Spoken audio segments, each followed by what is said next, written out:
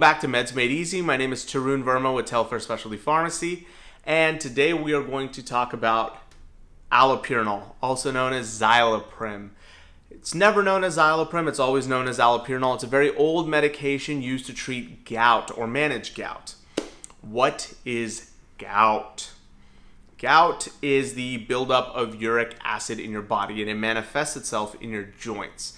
Generally, you will see it in your big toe or your feet, and then to a worse degree, it'll get into your fingers. So whenever you see people with like the fingers are kind of like slanted and this and that, that's usually has to do with either really bad arthritis due to other issues or due to gout. So how do you get gout? How do you get this buildup of uric acid? So it can be linked to genetics. It can be linked to obesity as well. It's the way that your body breaks down certain proteins called purines. I'm not going to get into the details, but it comes down to people who generally eat a very high red meat diet, seafood diet, a lot of beer, liquor, wine.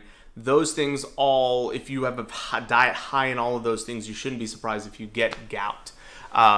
Because all of that causes an increase of uric acid in your body. And your kidneys can only get rid of uric acid so quickly. So when it builds up, it ends up manifesting into your joints. And so what allopurinol does is it blocks the conversion process of preventing essentially the uric acid from being built. And again, I don't want to get into the details of how it happens, but it blocks the creation of uric acid. No uric acid, no gout, everybody wins. But let's see here. If you have a declining kidney function, that can lead to gout. If you take water pills for people who work out, or if you're trying to lose weight, a lack of water in the body also leads to gout. People who, you need to be drinking a lot of water. That's one of the bigger caveats of when you have gout, is you need to make sure you drink a lot of water to kind of help flush all that uric acid out of the body. Let's see, triggers. Like I said, I've already mentioned a lack of water, beer, liquor, wine, seafood, high fructose corn syrup. All of those have actually been linked to causing gout. And when you have gout, you manage it by reducing the amount of all of those said things I just said in quantity. I know what you're thinking. That is literally the best part of life. Shrimp cocktails, Wagyu beef steak, scotch, a good IPA. Trust me, I understand what you're talking about. What is the point of life? Am I right?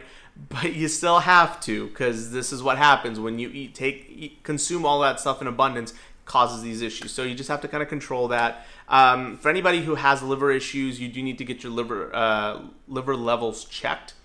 When you initially start allopurinol, your doctor should already know. They should already be doing it. But if I'm going to throw it out there just in case a patient goes, hey, I've been on this for like a year. My doctor never checked my liver levels. Make sure you talk to your doctor about getting your liver levels checked. For women taking this, it's generally seen in men, because again, men are the ones that eat a ton of red meat and the beer and the wine and the liquor. But in women who are taking this medication, it is excreted into your breast milk. So you need to talk to your doctor if you are lactating, whether this is safe to take. And I think beyond that, that should cover it. Again, gout is really painful, guys. For anyone who's had it, or if you know anyone who's had it, they'll tell you it's a really painful thing. Your joints get really swollen, they get really big, they get really tender, it really hurts. If it happens in your big toe, it actually kind of prevents you from walking for a little bit. And so you have to then take pain medications to kind of tolerate it until your body is able to get rid of all that extra uric acid. And that uric acid ends up building into crystals into your joints. So think about crystals fitting into your joints. It sounds like it would hurt, and it definitely does hurt. So just be wary about it. Always kind of be watching out for your diet. Diet is really linked to so much in the field of medicine and diseases. You can prevent a lot of diseases by just fixing the way that you eat. So anyways, I don't want to get into a giant spiel telling you how to live your life and what to eat. I just wanted to kind of talk a little bit about allopurinol and a little bit about gout. We will talk about other medications when it comes down to gout treatment. There's things like Colchicine, colchicine, things like that. We'll definitely get into those in the other videos. But if you have any questions, please direct them to your doctor, your local pharmacist.